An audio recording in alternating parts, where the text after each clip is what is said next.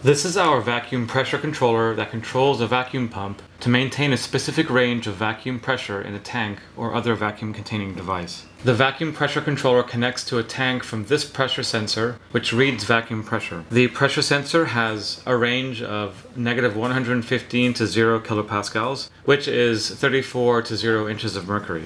The current reading that this pressure sensor is reading is displayed in inches of mercury at the top of the LCD display. The vacuum pressure controller controls a vacuum pump when the pressure passes two specific thresholds controlled by these two trimmer potentiometers, and can be turned by a small screwdriver. We elected to use trimmers since the high and low thresholds would be set for a specific application and maintained for that purpose and not be changed. The trimmer on the left controls the low end of the desired pressure range and is shown here on the LCD.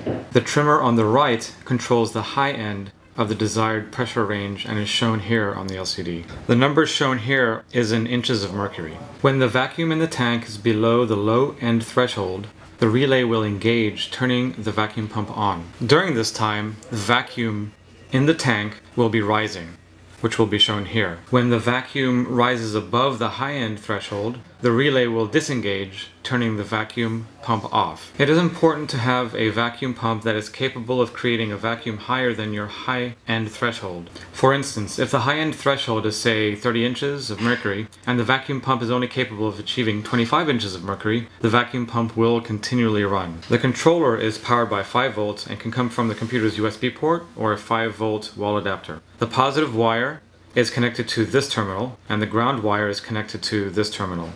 A hose is connected from the pressure sensor to where the vacuum is contained, such as a tank.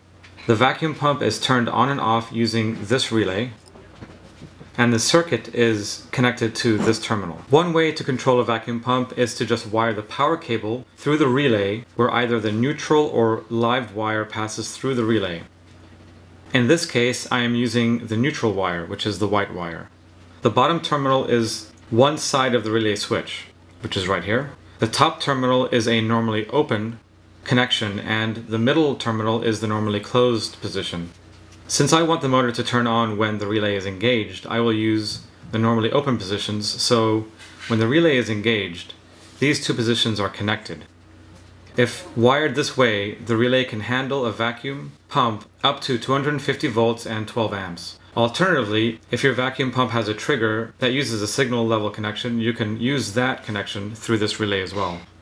We use this controller to keep a vacuum at the nozzle of our pick and place machine. Other applications for this controller to maintain vacuum could be a vacuum table for a CNC machine, plastic molding process, vacuum clamping, medical suction equipment, and many others. I'm going to demonstrate the use of this sensor. I'm going to change the low end to about 7 or 8, 6, and the high end I'm going to change to a little bit lower because my own suction can only get up to about 15.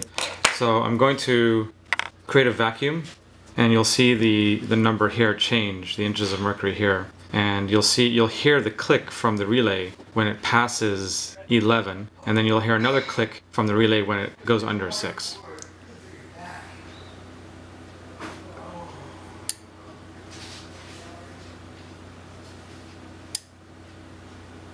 There you go. Thank you for watching.